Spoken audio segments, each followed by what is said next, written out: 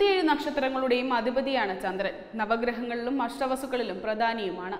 ചന്ദ്ര എന്ന പദത്തിന് സംസ്കൃതത്തിൽ ശോഭിക്കുന്നത്, തിളങ്ങുന്നത് എന്നൊക്കെ അർത്ഥമുണ്ട്. ശ്രീ പരമേശ്വരനും പാർവതിയും ചന്ദ്രനെ ശിരസിൽ ധരിക്കുന്നതായി വിശ്വാസമുണ്ട്.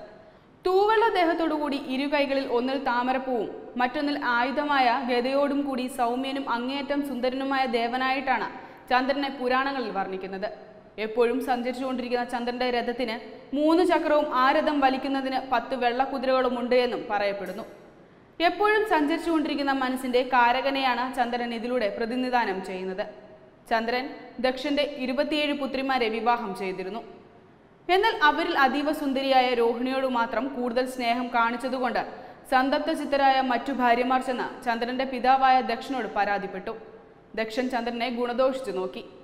എന്നിരിക്കലും ഒരു ഫലവും ഉണ്ടാകാതിരുന്നത് മൂലം ദക്ഷൻ ചന്ദ്രനെ ശപിക്കുകയും ചന്ദ്രന് സന്താന ഭാഗ്യമില്ലാതെ വൃദ്ധിക്ഷയങ്ങൾ ബാധിച്ചവനായി തീരുകയും ചെയ്തു. ദുഃഖിതരായ ഭാര്യമാർ ചെന്ന് പിതാവിനോട് പരാതി പറഞ്ഞത് തങ്ങൾ പിൻവലിക്കുന്നുവെന്നും ശാപം തിരിച്ചെടുക്കണമെന്നും അപേക്ഷിക്കുന്നു. എന്നാൽ തന്റെ ശാപം പൂർണ്ണമായും തിരിച്ചെടുക്കുവാൻ സാധിക്കില്ലെന്നും മാസത്തിൽ ഒരിക്കൽ മാത്രം ചന്ദ്രന് പൂർണ്ണരൂപം തിരികെ കിട്ടുന്ന തരത്തിൽ ശാപത്തിന്റെ കാഠിന്യം കുറയ്ക്കുകയും ചെയ്തു. ചന്ദ്രന്റെ വൃദ്ധിക്ഷയങ്ങൾക്ക് പിന്നിലെ പുരാണ ഐതിഹ്യം ഇതാണ്. Web desk Tatwamayi news.